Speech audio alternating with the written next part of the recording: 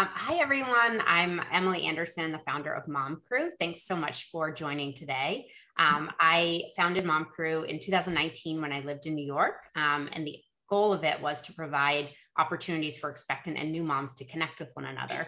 So I run Facebook communities in different cities. It was only New York, but since I have since moved to LA during the pandemic, it's now in multiple cities. I also we used to host in-person new mom happy hours and mom to be meetups, which were a lot of fun. But since the pandemic hit, all the events have been virtual. And I focused a little more on partnering with specialists to offer educational events for moms and moms to be, which has been fantastic. VIvvi is a wonderful organization that I partner with a lot. They have such a wealth of knowledge themselves as one of the top childcare providers in Manhattan and now offering at-home care around the country. They also partner with a lot of great specialists themselves to be able to bring helpful information to moms. So today's topic, I know, is a very hot one on pretty much every mom's mind: sleep.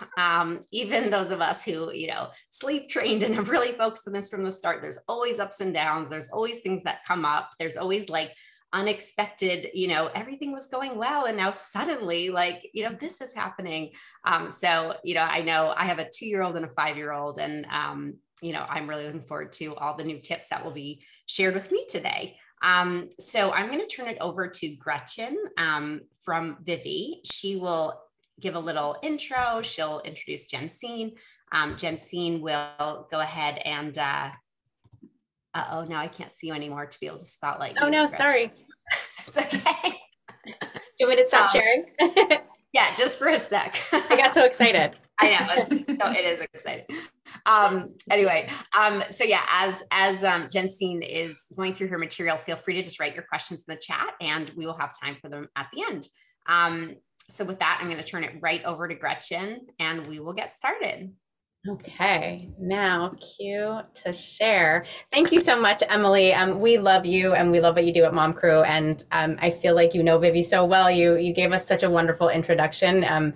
Just to reiterate, I'm Gretchen Richer. I'm the Director of Family Experience at VIvvi, and we are on a mission to reinvent childcare and early learning for today's families. I see some VIvvi families up on the screen and I see some names. So it's so nice to see some current families. We are on campus in New York City for ages 6 weeks to 5 years. And then nationally, our in-home program, as Emily said, takes everything about the school model and places it inside your homes.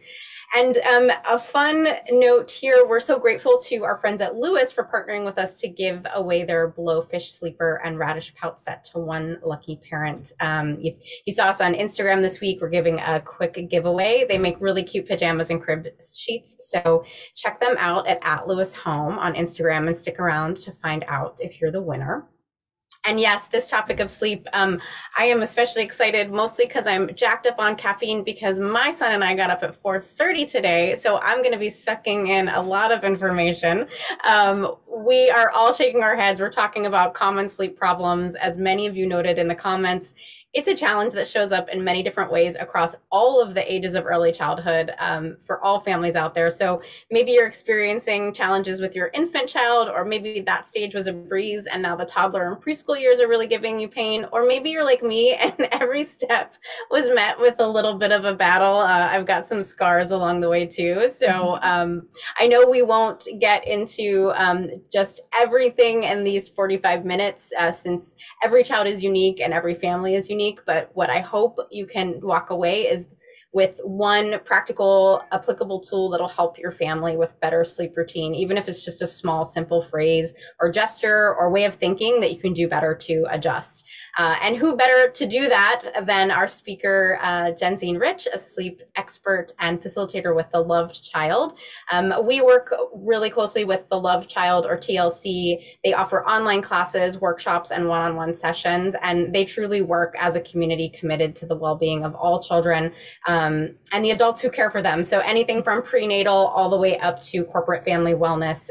They are like-minded, like Mom Crew and like VIvvi, and we are so excited to have Jensine Rich here to teach us the way or guide us back to sleep, please. Jensine, can you just give us a little bit of info about who you are and what you do, and then we'll turn it over to you.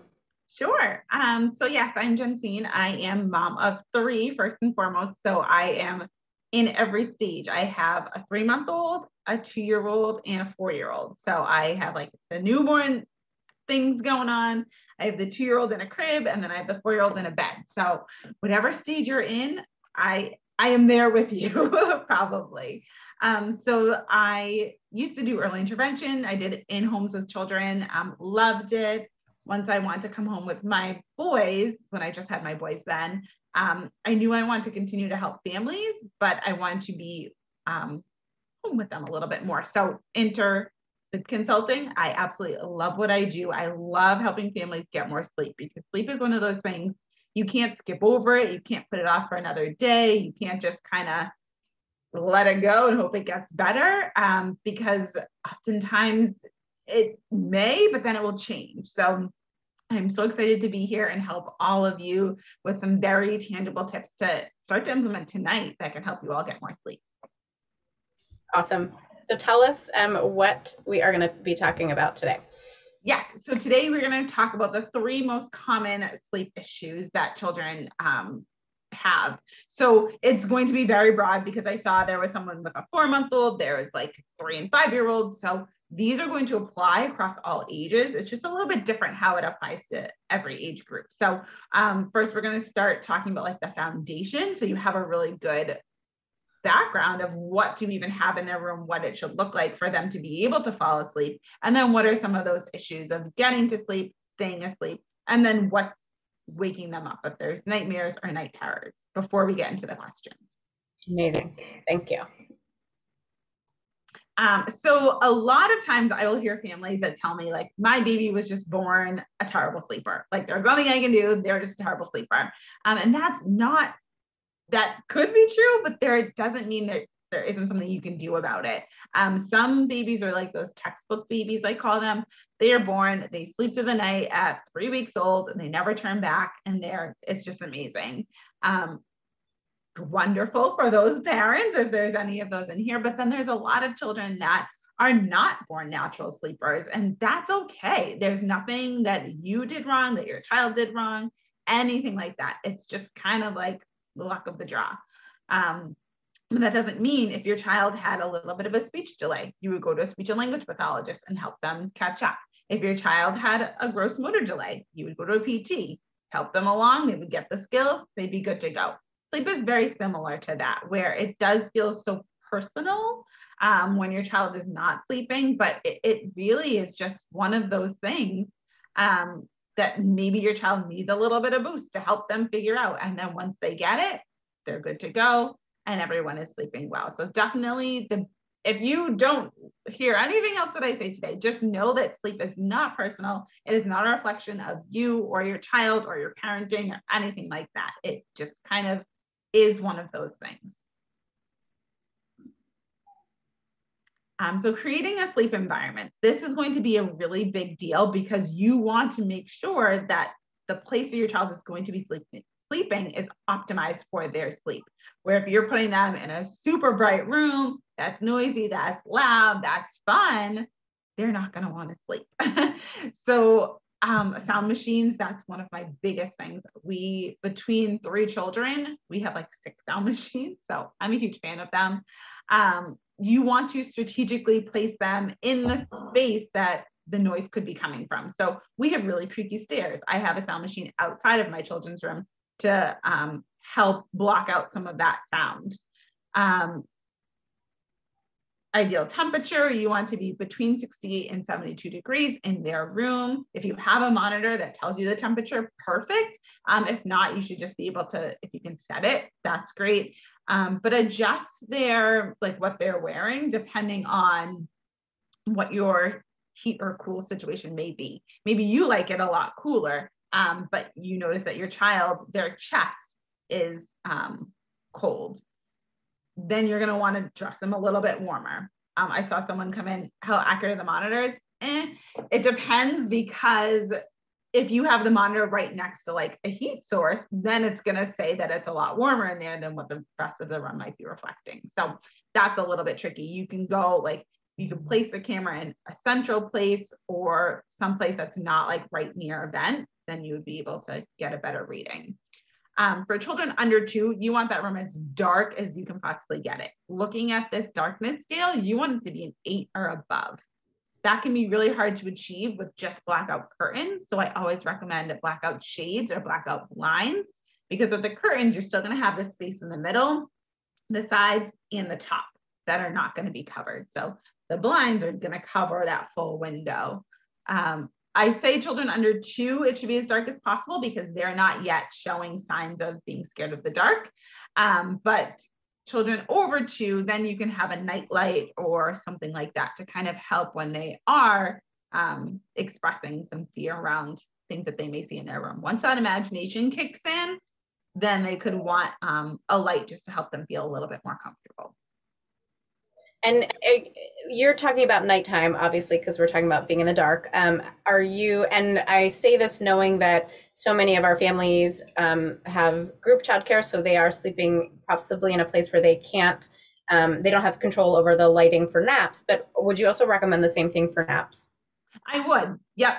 The way that it looks at midnight, you want to look at noon. In a group childcare situation, it's kind of like control what you can control. I wouldn't worry too much about it because there's going to be so many other factors of other children, teachers walking around, those kinds of things. So you want to, like, I'm sure the classrooms are doing what they can, you know, to optimize that sleep, but I wouldn't worry about it too much. Awesome. Thank you. And my computer is, there we go. Number 1. So yes, the first one is getting to sleep. So I saw some, as people were introducing themselves, the bedtimes were a little bit tricky. And that could really range from like the day, you have a 1-day-old or a 5-year-old, bedtimes could be tricky. So the very first thing to note is that overtired children go into a hyperactive state. So oftentimes I'll have parents tell me that they're going to do a later bedtime because it can help them fall asleep a little bit easier. But that's actually the opposite. So once your body will go into kind of a fight or flight. If their body is telling them I'm tired, but for some reason, something is keeping them awake, they're then going to go into that fight stage and feel like there's danger around and cortisol levels are going to rise. So they're going to actively keep themselves from falling asleep. So there's like a little magic window in there where they're naturally starting to fall asleep. You want to get them into bed at that time before they hit that hyperactive, where if they hit that stage, you're going to have to wait until that like period has kind of passed to get them to sleep. So really just kind of watching your child and their cues and noticing, okay, they're starting to get tired.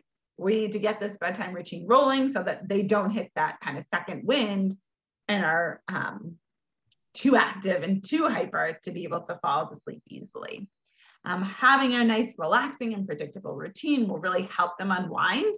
None of you, I'm assuming, just when you decide to go to bed, you don't just like stand up, walk to your bed and lay down. You have a little routine that you do. Well, we all do because we're exhausted, but yes. Well, yeah. That could be, but you just fall face first into the bed. But usually you would like go to the bathroom, brush your teeth, change into pajamas, make sure the door is locked, get a sip of water, you know, whatever it may be. But you probably have a very like predictable routine that you do before you go to bed. Same thing for your child. If they're playing happily and you just like pick them up and plop them into their bed, they're gonna be like, okay, well, what is happening? There's no wind down time. So you need to have that predictable routine so they understand when these things happen, it means that sleep is coming and expected. So you want that routine basically across the ages. Things are going to be pretty similar. 3 months and younger, this doesn't really apply, but you're going to start with hygiene. So if they're taking a bath is such a significantly different experience from anything else they're doing during the day. So it's really helpful to start with the bath because that's like a very big signal of like changes coming, things are different. If you don't do a bath every night, that's fine. I have 3 kids. I do not make them every night. So if you are going to do it, that's when I would do it, just to kick off that bedtime routine. But if not, then you're going to the bathroom still, you're doing that teeth brushing, maybe they're washing their hands and face, things like that. Once they come into their room, that is it. They're then in their room until morning, because we want to limit those transitions of, you're going from bath to the bathroom to your bedroom, back to the bathroom, back to the living room, now to your bedroom. That is a lot of opportunities to get distracted, to try to stall, to just run away. So you want to make the routine as streamlined as you possibly can. So after they're in their room, if they're under 12 months, you would include a feed, maybe some books, songs, something to help them continue to wind down before you place them into your bed. The routine should not include screens or any really large motor movements, because again, getting like running, jumping, a lot of those really active activities, sometimes children have a really hard time winding down from those. They're going to still be going up and up and up, and you want them to be coming down. I wouldn't include screens at least 1 hour before bedtime. And for older children, you might find yoga or meditations helpful. Things like Relax Kids is a website that's a really great resource. They have these yoga cards that you can print out. Depending, I would say like a 4 or 5-year-old, maybe even an advanced 3-year-old. But you can they can pick a card every night, and you can do that yoga pose to help them just center and start to wind down from the day.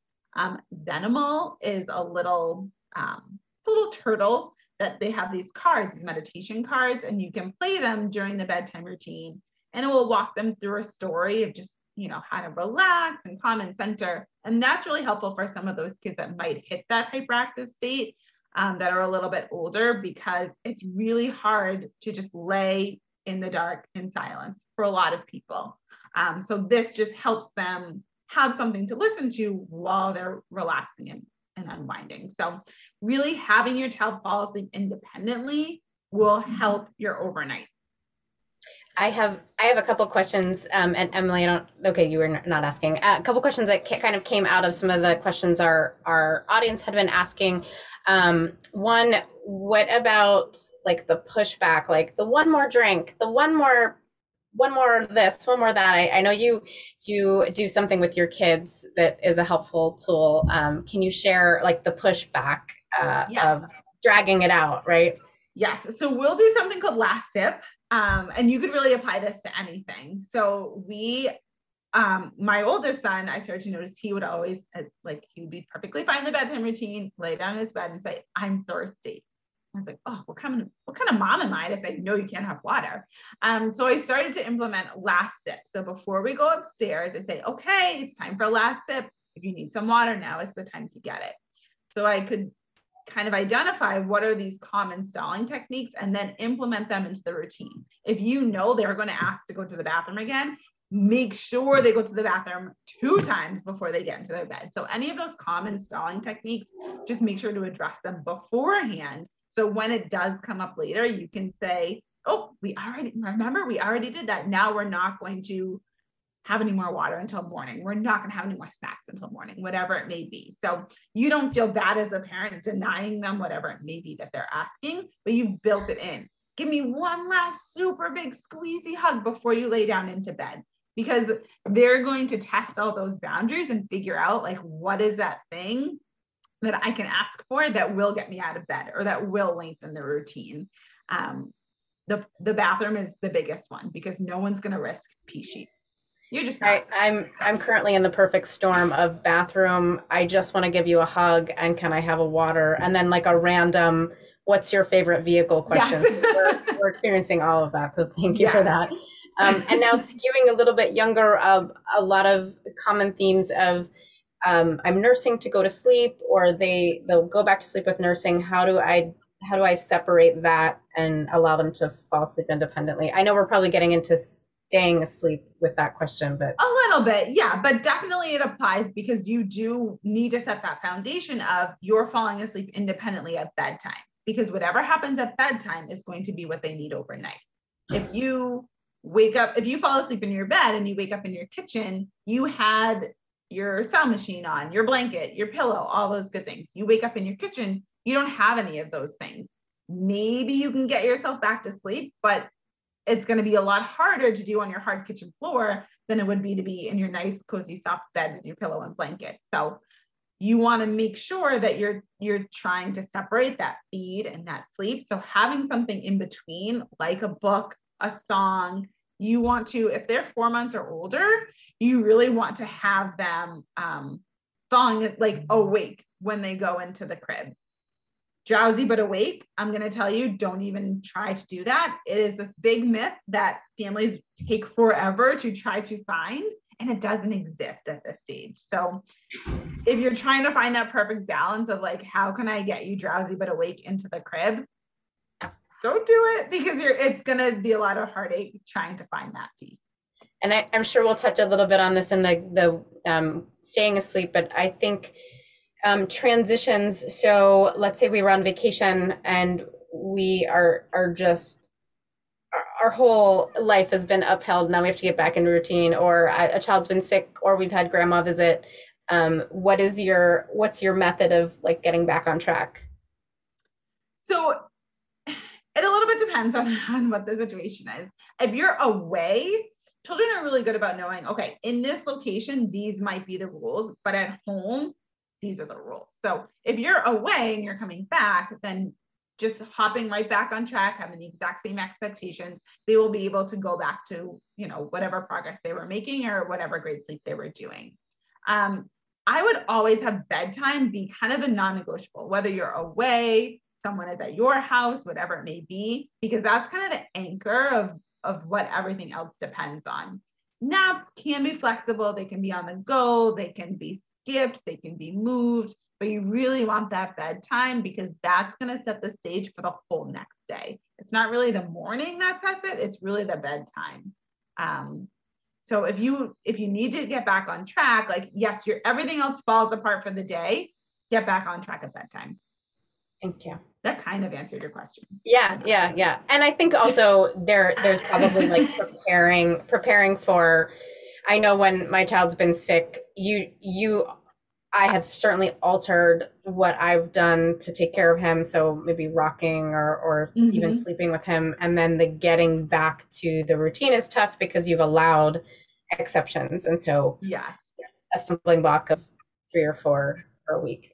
Yeah. And it's really hard, especially with illness, because when they're better is when you're going to go back to your old routine. But especially like my son has had a runny nose for, 4 months, and like the coughs that can linger forever. So it's like, when is that determining factor of like when they're better and when you should change things back? So I would try to keep things as similar as you possibly can, because when they're sick, if they've been used to sleeping in their bed independently, that's where they're going to sleep best. When you're sick, you want to be in the place that you know best. So trying to keep everything as similar as you can and just change little things. Maybe you sleep on their floor when they're not feeling well and you want to monitor them, instead of bringing them into your room or into your bed. So that way, like, you're close, you can watch out for them, make sure that they're okay, but their environment is staying the same. That's a good point. It's kind of flipping what you might naturally do and leaving their routine as much as possible. I like that. Exactly. Oh, give us some help here with the staying asleep. I know we've got a lot of people out there where the night wakes are strong with this group. Yeah. So everybody wakes up at night. You're never not going to wake up at night. But if you have great independent sleep skills, you can roll over, fluff your pillow, adjust your blanket, you're back to sleep. Your little one may not have those skills to do that yet. So again, that going to sleep is going to have a huge impact on being able to stay asleep. The monitor. I love baby monitors. We have them, we use them. But if you have the volume turned all the way up and it's like right next to your head, as soon as your child makes a noise, you're going to be alerted to that and you're going to want to jump in right away. So try not to be too dependent on the monitor. Turn the volume down, place it on the other side of the bed, whatever it may be, because we want to give them some time and some space to be able to figure this out on their own. Where if automatically we're jumping in every time they make a peep, maybe they weren't even awake. Maybe they could have figured it out if we gave them another minute or two to do it. So really just make sure that you are giving some time before you even go in, just to see, like, can you figure this out on your own? Because running in too shows them like, you're not able to do this. I need to do this for you. where we want it to shift to, I have confidence that you are able to get yourself back to sleep. So this is going to come like once you're making some changes and they're falling asleep more independently at bedtime, that's when you want to like really give them a couple of minutes. And to me, I mean, I would give them at least, depending on their age, if they're younger than 3 months, I would give them 3 minutes. If they're older than 3 months, I would give them between 5 and 10 minutes before you go in and provide some support. Using the sound machine, night lights, and blackout shades will definitely help, especially the blackout shades with summer coming. It's going to get bright early and it's going to stay bright later. So especially your older, like 4 or 5 year olds, they're going to say, I'm not tired. The sun's still up. I shouldn't have to go to bed. It's still light out. So it's really, you're going to want to make that environment of like, look, it's dark. It's time to go to sleep, because melatonin levels have a little bit of not trouble, but it's a little bit harder for them to rise when it is super bright. So even back to the bedtime routine, like dimming the lights in your house, if you're noticing that your child is having trouble unwinding, will help.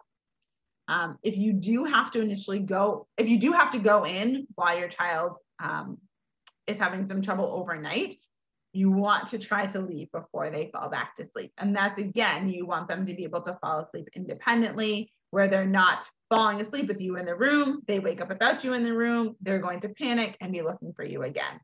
So yeah. Can I pause for a moment? I love the comment that one of our parents, Lindsay's, just wrote in, can now open the door. And I always think of Jurassic Park when the velociraptors have figured out how to open the door handle. And I think of like, oh my God, my child's figured it out. We've got a couple common issues of not just waking up, but now they have the ability to leave. Or I think one parent mentioned like they go exploring, so maybe they're in the closet, or they come out and they're not in their bed. How have you approached this in the past? Any advice?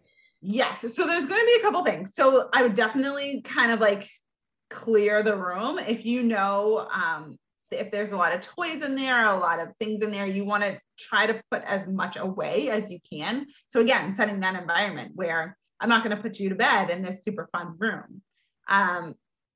Judge it. Are they getting up and maybe walking around, but they're quiet? They're kind of like doing their own thing, hanging out, not doing anything dangerous. Maybe we can leave it for a little bit longer. I've had children that have fallen asleep on the floor, fallen asleep next to the bed, not on the bed. That's okay, as long as they're doing it independently. They will be able to sleep in their own bed, but maybe like as they're figuring it out, they're getting up to explore a little bit. If they are leaving the room, then that's definitely, you might want to put like a gate or something up, just because you don't want them to be going, if you're asleep, into any other areas of the house that might not be safe. So there's going to be a piece of like consequences and rewards. So at the older ages, when they are in a bed and can just get up and walk out, you need to give them some incentive of why they need to stay in bed. What's going to happen that they're looking forward to that's going to keep them in bed. But there also needs to be this other side of this consequence of, if you're not staying in bed, then this will happen. So that is pretty individualized, because it depends on the child and the age and all of that. But just know, like, having a consequence, but also having a reward that will happen right in the morning. Sticker charts that add up aren't going to work. Because they need that immediate gratification. You can do that in addition, but you also are going to need something that's happening right when they wake up. As you did it, here you go. Whether they're not going to know, like, you have to have 5 stickers by Friday. They're not going to remember on Friday that on Tuesday they didn't do it and be upset that they didn't get the prize on Friday, because they did it Thursday night into Friday. Thank you. Yeah. And then for early mornings too, anything before an hour before your desired wake up, treat that as a night waking. So if you want your child to wake up closer to 7 and they're getting up at 5, definitely still a night waking. Do the same things, get them back to sleep at that time. And the goal is sleep for sure, but the goal is also quiet, independent in their room, right? Yes. So that's still going to count as rest. So for older children, like 2.5 and up, You can use something like a hatch light or a toddler clock, okay to wake clock, even just a digital clock with the minutes covered that just shows the hours, something like that. So they have a very concrete example of when can I get up? When can I leave the room? If it's a younger child and they're just like hanging out, rolling around, babbling to themselves, perfect. Nobody opens their eyes and like jumps out of bed. You want that like nice ease into the day. So if you want to help facilitate that, like you can just be in here and relax and be comfortable and you're okay and safe. Thank you. I know we've got a lot of questions that will probably be related to that, but I want to keep going on so we can come back. And we do have a lot of really good crib questions that we've saved for the last slide too. So last one is nightmares versus night terrors. So this is going to come, it could come at any age, usually around that 2+, like once imagination starts a little bit more. So nightmares are going to be your child wakes up, they're scared, they are upset, they are unhappy, they know, they can remember what happened, but they may not be able to articulate to you what that dream was about. It's best if this happens to console them, help calm them, put them back into their bed, and then help them drift back off to sleep. The nightmares, to prevent them, I mean, you want to just be aware of what they're watching during the day, what they're talking about, what they're seeing. And then if you do have any like potential things that you notice, talk to them about it during the day. So say your child has a nightmare tonight. Tomorrow, you can bring it up. Hey, I know that you were scared overnight. What happened? Do you remember what you dreamed about?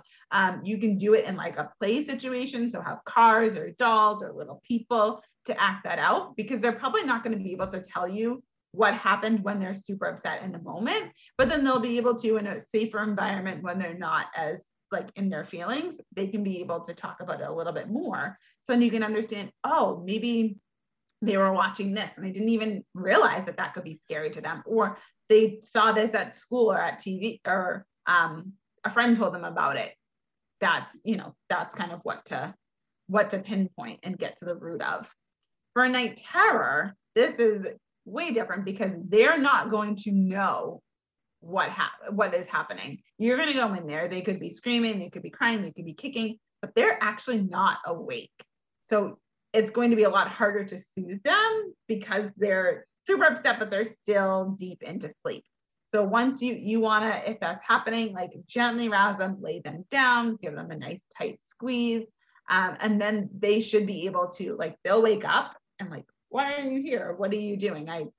What's happening? So then you should be able to get them back to sleep fairly easily because they were still asleep. Night terrors usually come because children are not getting the amount of sleep that they need, whether it be overnight or during the day. So really looking at how much sleep are they getting? What's the quality of their sleep? You could see night terrors in children that commonly snore or breathe through their mouth, because it's a beginning sign of sleep apnea. So if your child maybe is getting enough sleep, but the quality of sleep isn't there, that could be leading to some night terrors as well. So for this, the biggest takeaway, just control what you can control, kind of watch what they're looking at, be sure that they're getting enough sleep that's appropriate for their age, and that should help to combat those two.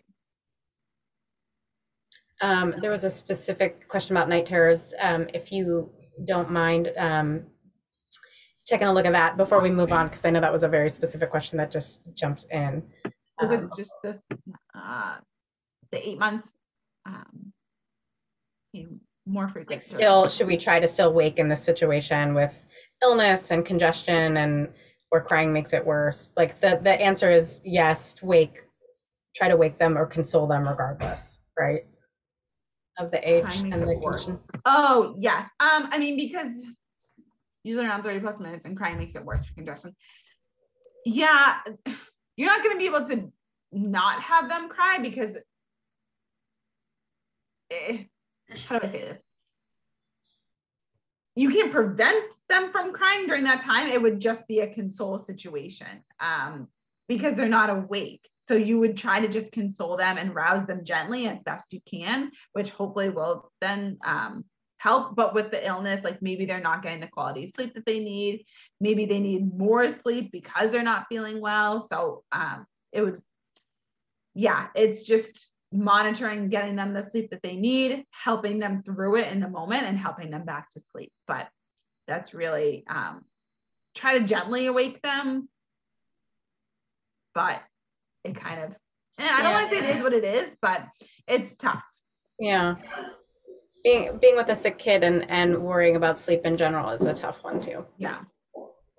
Well, let's move on to a couple things about introduction of certain items, certain ages. We've got a lot of ideas about beds and cribs, and you mentioned clocks.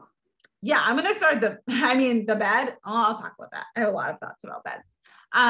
So a sleep sack. So you initially are swaddling until about 12 weeks old.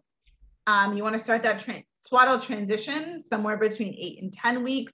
So they are fully out of the swaddle by 12 weeks. That is a lot earlier than probably some of you have heard, but they've changed the recommendation because a lot of infants are doing like accidental rolling. So we want to make sure that the first time that they're rolling is not when you are asleep and when they are asleep. So now it's recommended to have them out of the swaddle by 12 weeks. Introducing a blanket and or lovey somewhere around 12 months, definitely nothing else in the crib with them until they're at least 12 months old. And then I would start very small with like a breathable blanket and a very small lovey until you're very comfortable with that. A pillow can happen. You can add it into the crib after a child is 18 months old, but really I recommend waiting until they're moving into a toddler bed to introduce a pillow. But that's after 18 months, it's a personal choice. A toddler clock. So that would be, like I mentioned, the hatch, the okay to wake clock, a digital clock, something like that. You can start to introduce at 2.5. They may not fully understand like this light turning means that I can now get out of bed, but having that and introducing them to that. So when they are ready, they're going to have a really concrete example of when they can get out of their bed. So when they do move to a toddler bed, it's not a big change of like, I have to understand what this clock does, and I have to know that I have to stay in this invisible boundary of my bed. Like they're already used to the clock. They already know what the function is. They can easily follow it. The transition to a toddler bed, I should say never. Push it out as long as you possibly can. Keep them in a crib because again, at least 2.5, because it's really hard for a 2-year-old to understand this is my bed and this is where I should stay when like, look at all this other space. I can easily just put my feet on the floor and walk out. So waiting until they are developmentally at an age where they can understand why like they need to stay in this small space is going to be really helpful for you and for that transition. So ideally after the age of 3 is when you want to wait. I know a lot of parents will say like their children are crawling out of the crib. And that's like, I could go for an hour just on that. But you want to try all of the things before you move them to a bed. I wouldn't the first time they swing their leg over say, oh, they're ready. I would put them back into a sleep sack, turn the sleep sack sideways, move the mattress all the way down to the bottom, to the floor. If the crib is taller on one side, turn that crib around so the taller side is on the outside. So there's a lot of things that I would recommend doing before moving them to a bed. You want that transition to a bed to be, they are sleeping amazing in their crib. They're getting a little bit big for their crib. Now we're going to move them to a bed. You don't want it to be, they're not sleeping well in a crib. Maybe this bed will be like the magic cure. It won't. Sorry. It's just going to make it harder. Thank you. As just one question as we're thinking about the bed, and then Emily, I know you've been checking out questions too. If you could help us, we can start going right into the Q&A. For toddlers in bed and thinking about napping, if they are like the idea of getting out for naps too, are you also using the same method where you would for the nighttime, or is a nap different when it comes to getting out of bed? And are you staying at the doorway? Are you using that same advice? Yeah. So really every single sleep situation you want to be the same, because it's confusing if there's one rule for bedtime, there's one rule for nap. So really, like, as consistent as you can be across the board, that's going to be helpful.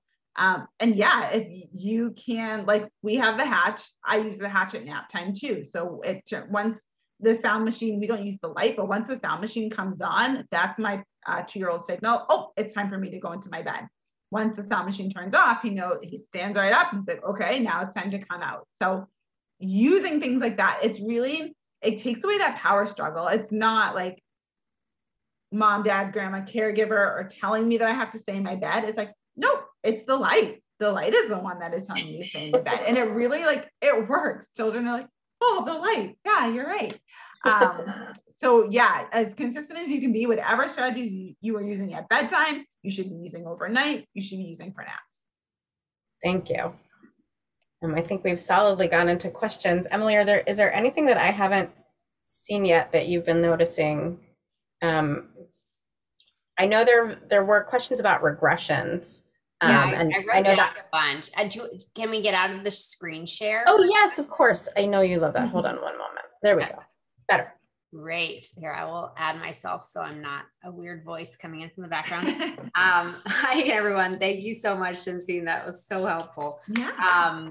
Let's see. I wrote down a bunch of questions as they were coming in. I know we talked a lot about, big kid bed and won't stay in it. One question I don't think we answered yet, and I did have to troubleshoot some attendees in the middle, so if I missed anything, I'm sorry about that. How can you get a kid to stay asleep without their pacifier at the age where they're really outgrowing it, but use it as a comfort item? Yes. So there's a window. So in the very beginning, like under 4 months, the pacifier, before one, great for like SIDS prevention, but there is that little window in the beginning where they're not able to put it in themselves. So that definitely is a tricky stage. But then on the other end of it, when you're ready to wean it. So I generally recommend weaning like kind of when you're moving to a bed, like that 2.5, because then they're going to be able to understand a little bit more. So you have a couple of options. You can just like cold turkey, take it away and just, they're not offered anymore. You can do something like the Binky Fairy, or like where there's a whole story, you leave it like under your pillow, or you leave it somewhere and then the Binky Fairy replaces it with a gift. For us, I had brought my son to Build-A-Bear and we put all of his into a bear, and then that became his new comfort item. He actually never slept with it. He was like, this isn't the same, but he liked to have it on his dresser and to look at it. So you want to make sure that there is some other item of comfort that can be presented. So if they have a pacifier and a lovey, make sure that lovey is still very readily available.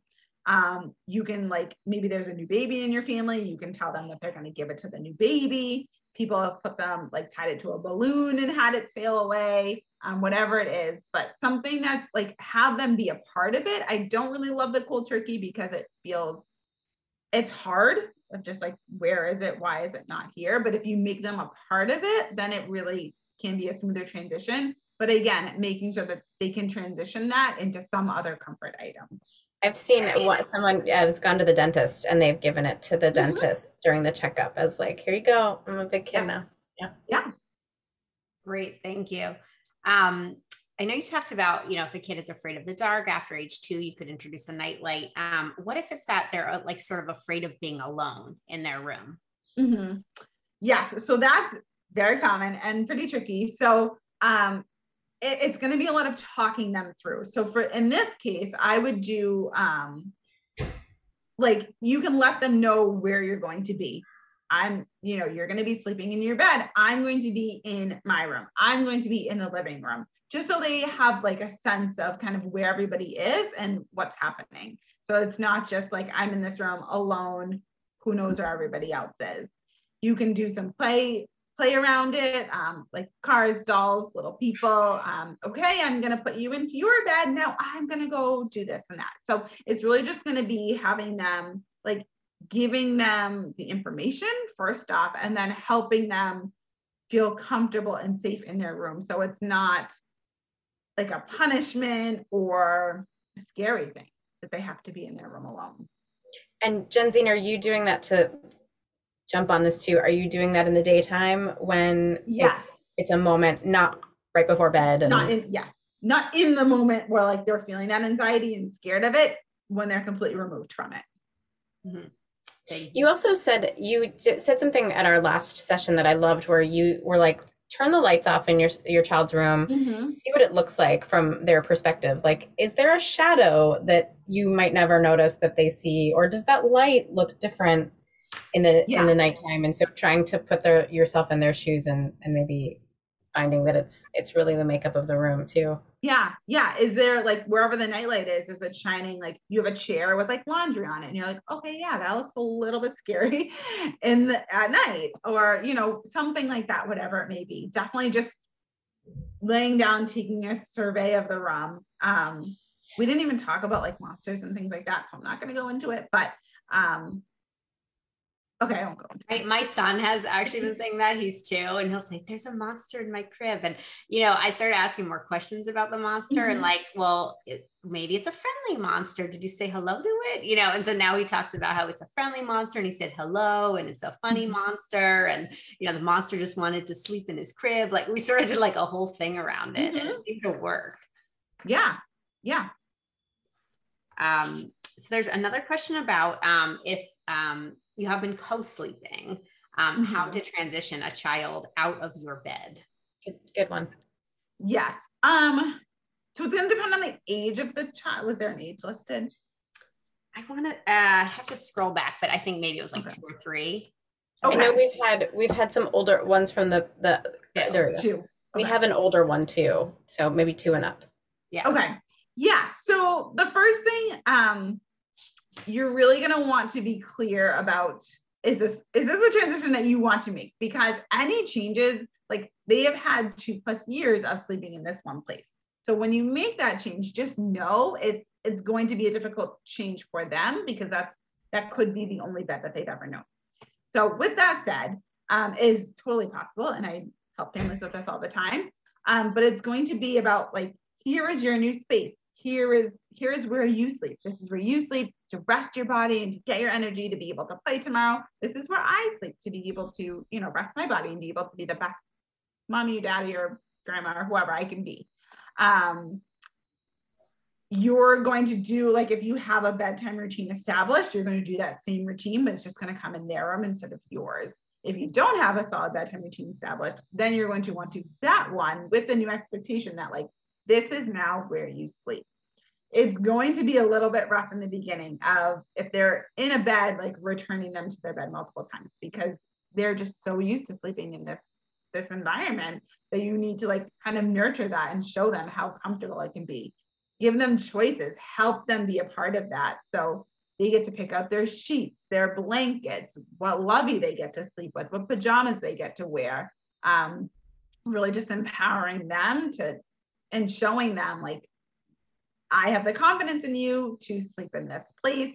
It is new, yes, but it's wonderful. Look at all the, like, you know, look at your new space that you have. So it's definitely going to be an adjustment again, but not one that's, if you want to make that change, it's not one that's, like, not worth making. And I guess probably definitely be prepared for tears and for an upset child, and mentally prepare that as a parent. Exactly. Yeah, just some pushback, because again, it's been 2 years of the same thing. So then it's, yes, you could prepare, and if we were working together, we would have a plan and we would have talked it out and you'll be feeling good about it. But to them, it's kind of one random night that these changes happen. So just taking that into account and knowing, like, whatever behavior or pushback that they're exhibiting, again, it's not like personal, like, it's not like they're not going to love you anymore or anything like that, but maybe the reward is they get to come into your bed and snuggle in the morning, not with the expectation of sleep, but just like, now this is our special cuddle time together,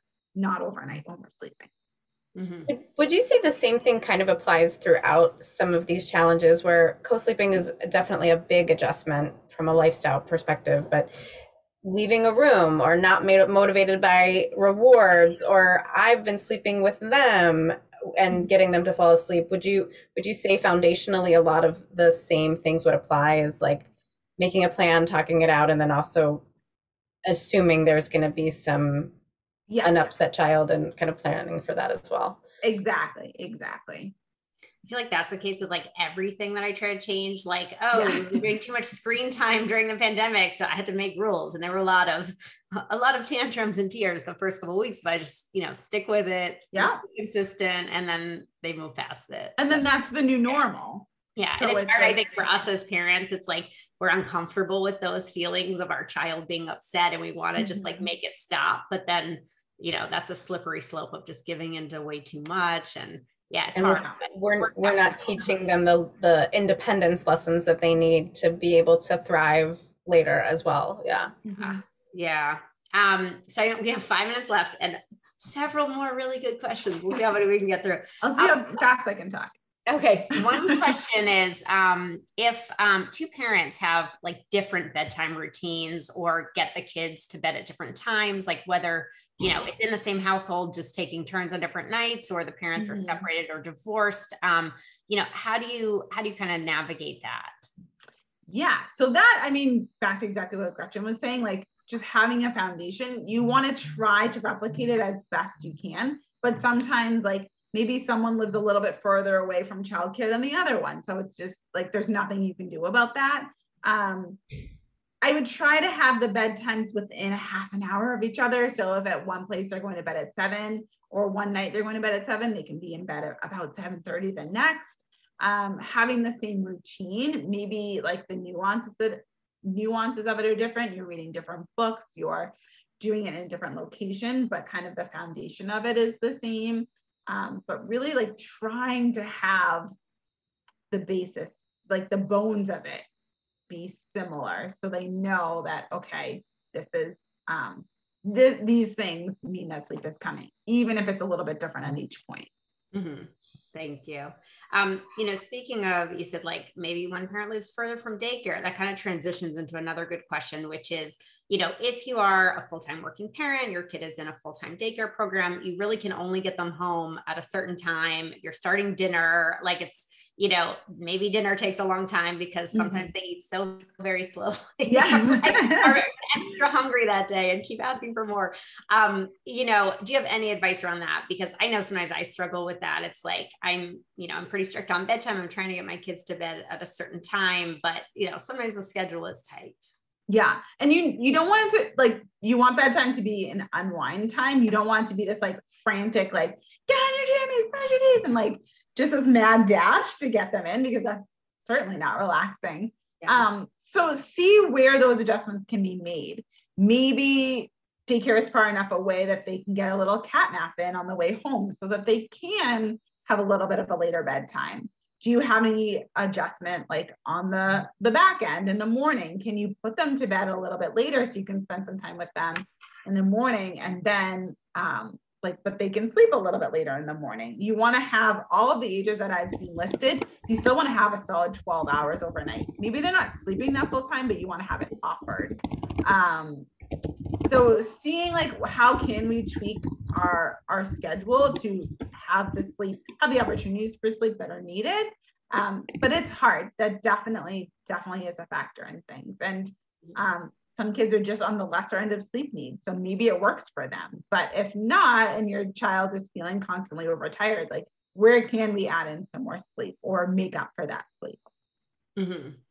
Thank you. My daughter, maybe she can sleep later. It's like, no matter what time she goes to bed at night, she is up by 6 a.m. sharp, like earlier. It's so fun. Yeah. It's like their body clocks are just so strong. It's like, bing, 6 a.m. It's on like the very bottom end of the sleep ranges for every age. So, and somebody has to be with it. Yeah. So let's see. So this, I feel like we need to do a whole session on this, but two kids sharing a room. Gretchen will talk about session. I know this is so common, in cities like New York, where it's like many families, like you can only have a 2-bedroom and your kids have to share a room. There's no other option, but one kid goes to bed earlier or later or wakes the other one up, or, it's hard for the other one to fall back to sleep. Maybe they're coming into your room. I mean, there's so many different scenarios, but I guess, do you just have any top, 2 or 3 tips for helping kids share a room better? So my boys share a room. So this is definitely something that I have lots of experience with. So having them do, depending on the ages, if you can do the bedtime routines together, that's going to be the biggest bang for your buck. So they both brush their teeth, we both do the jammies, we both do books, and then everyone goes to bed.